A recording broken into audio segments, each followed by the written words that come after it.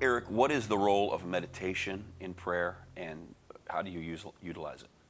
Well, once I've crossed into an inclination from the Lord, I have a directive from Him. Then it needs to be mulled. It needs to be chewed on. And as I chew on it, the juices begin to come out of it, and I can receive from that thing. I believe meditation is the way to revelation. And so as He begins to give the inclination that He wants me to look at, I'll mull it over, look at it, twist it, turn it.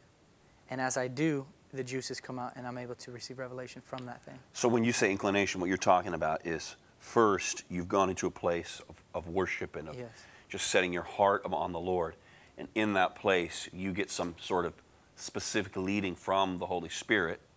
And that's the thing that you set your attention on, and you mull it over. Yes. And that's what you meditate on. So you're not just randomly picking a verse and thinking about it a lot. Right, definitely. And if I was to look at a chapter, there would be something that jumps out, highlighted by the Spirit, and I would take that to Him and begin to think it through with the Lord in His presence. Let the presence soak it up.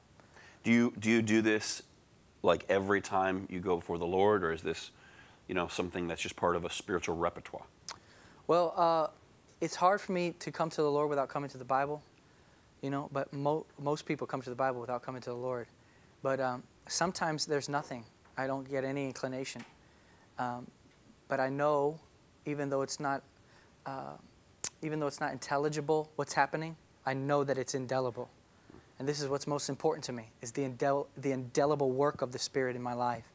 So even if there's no specific leading, right? Is that a problem? No. Or it doesn't worry you at all? It doesn't worry me. As a matter of fact, I had to break that in myself because I was constantly wanting to leave with something. And I would come out sometimes of a day spending time with the Lord, and my wife would say to me, "What did He say?" And literally, there wasn't much to say to her. But I knew, beyond a shadow of a doubt, I was different. And I couldn't really put my finger on it. So it was an indelible work of the Spirit. It could not be taken away from me, though it was not necessarily intelligible at that moment. You mentioned something in one of our previous conversations where you're talking about how at one point you became so interested in seeing something in prayer that it actually distracted you from the real purpose of prayer, which is God Himself. You think the same thing applies here, that meditation, although it's a tool and it's powerful and it's something that God uses, if that overshadows the real purpose of why we're there, then it can be a disadvantage. Yes, I believe anything can eclipse presence. And many of them are positive, but presence must be center, front and center, because presence is person. There isn't a scalpel thin enough to separate Christ and His presence.